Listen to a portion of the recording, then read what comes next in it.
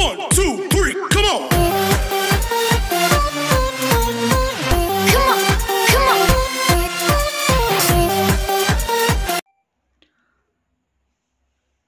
A quadratic equation 4.3 seventh main question. The difference of squares of two numbers is 180. The square of the smaller number is 8 times the larger number. Find the two numbers. There are two numbers we have to find out. One it is a smaller number and another one it is larger number. So now the difference of squares of two numbers is 180. The square of the smaller number is 8 times the larger number. Then let the smaller number be x. Smaller number be x.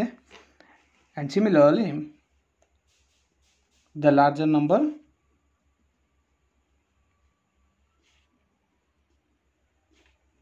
be y. Now according to the question,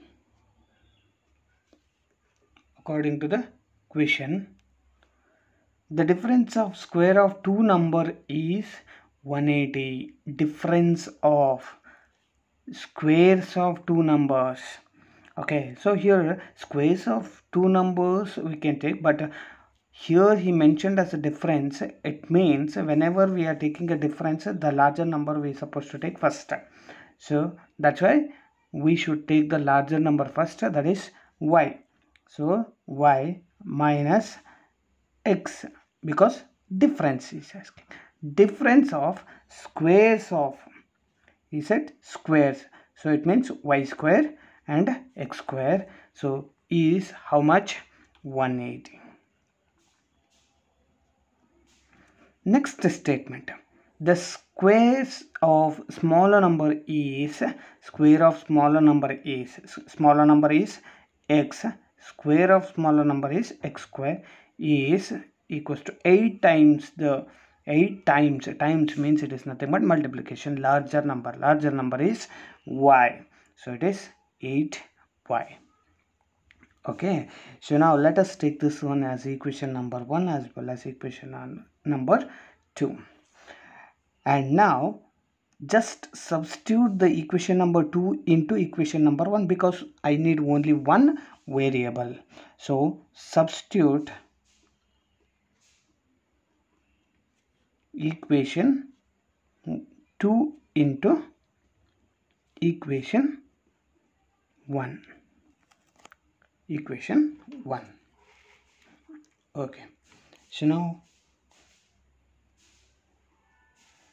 the equation becomes y square minus x square, means it is nothing but 8y. Then I can write it as 8y equals to 180. Take this 180 into left hand side, then it will become y square minus 8y minus 180 equals to 0. Now if you observe this equation, it is in the form of ax square plus bx plus c, means a quadratic equations with the one variable. So now I can go to the any three method, so easily we can go to a factorization method to solve this one. So 1 into minus 180, that is minus 180 itself. Okay, so if I add, I supposed to get it is minus 8. So how much means I can take 18 into 10. 18 into 10, 180. 18 minus 10, it is 8. Okay, so let us go with the same. So minus I supposed to get, here also minus. Let me take the larger number is negative. So then the equation will become y square minus 18y and plus 10y and remaining minus 180. Okay, next for the first two terms I can take y as common, so then remaining y minus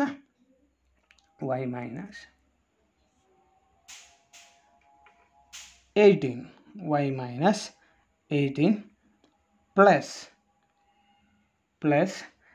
So here I can take 10 as common for the next two terms. So 10 as common I can take.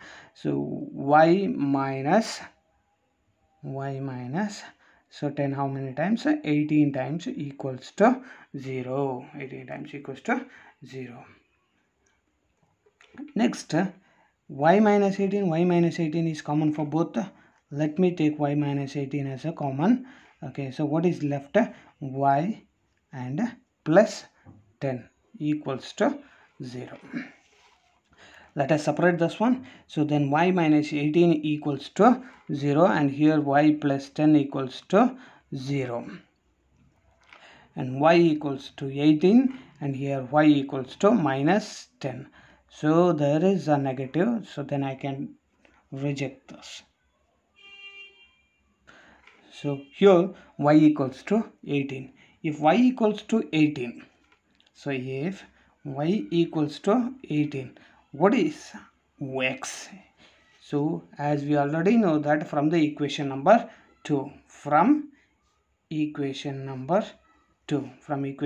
2 we know that x square minus 8, x square equals to 8y. Then x square equals to 8 into 18. 8 into 18 is how much? It is 144.